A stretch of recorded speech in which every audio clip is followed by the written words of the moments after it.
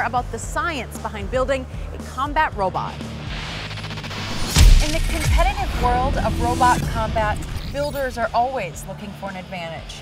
This year, Team Valkyrie and its integration engineer, Alex Crease, are changing the game in how they manufacture parts by using a rapidly growing innovative technology, 3D printing. Alex, I'm so happy to be chatting with you. What is going on here in terms of the innovation behind robots? What's happening?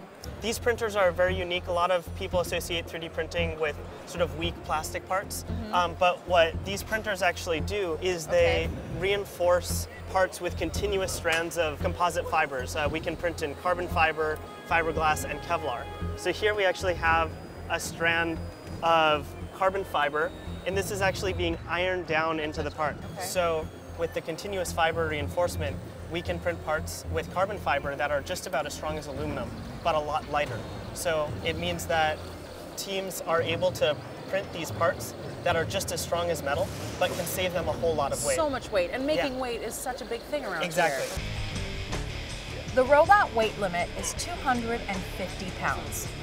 So all of Valkyrie's lightweight 3D printed parts allow them to distribute more weight to other parts of the robot, like heavier armor and their massive spinning weapons.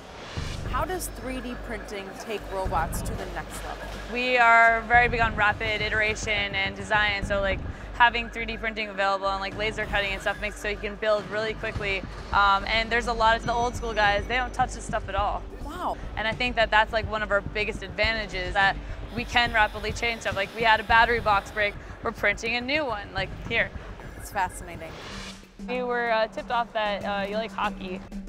So we decided to make both this and hockey puck. Are you kidding? That has Valkyrie on it. So this is a mix of, you get to learn a thing and you get a thing. This is so cool. This is one printed out of our high strength stuff that we use on our robot. Oh my gosh. And then we have one that is just for your average PLA, what your hobbyist printer is. Really? And we decided we wanted to do a demo to show the strength capabilities of both of them.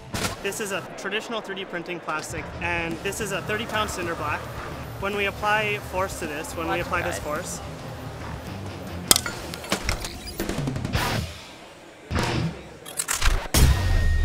okay. And then now with the stuff we use on our robot, for this one's reinforced with continuous strands of carbon fiber, and when we apply load to this one, it holds just fine. That's why these printers are so useful for BattleBot builders, is this part is just about as strong as metal.